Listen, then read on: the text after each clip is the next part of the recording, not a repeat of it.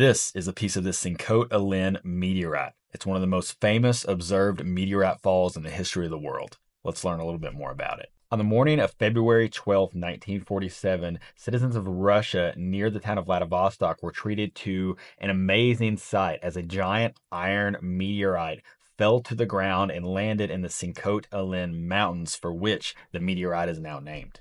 The meteor was estimated at around 70 tons and it flew through our atmosphere at around 25,000 miles an hour. Now, as the increased pressure affected the meteor, it eventually sheared and fractured at some point and created a massive explosion. The explosion was reported to be so strong that it actually knocked people on their feet as all this metal shrapnel started raining down around them. The result of this fall was over 70 tons of meteoritic material being spread across the Sinkhote-Alin mountains, many of which has found its way into the hands of collectors and researchers and museums ever since then.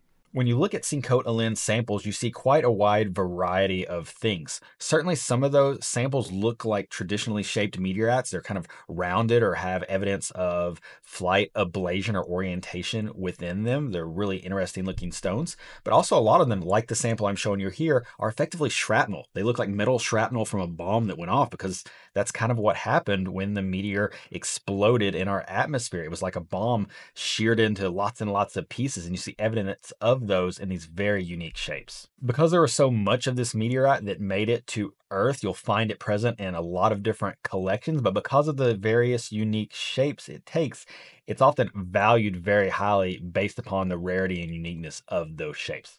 This is the only piece in my collection. I'm really glad to have it. Hopefully I'll acquire some more at some point that I can. If you like learning about meteorites and space and want to hear more cool stories like this one, make sure to like and follow. I've got a lot more interesting things from my collection that I can share with you. And if you want to own your own piece of space someday, make sure to check us out on our website or on the TikTok shop. I've got a lot of things there priced really accessibly for people who want to hold a piece of the cosmos in their hands.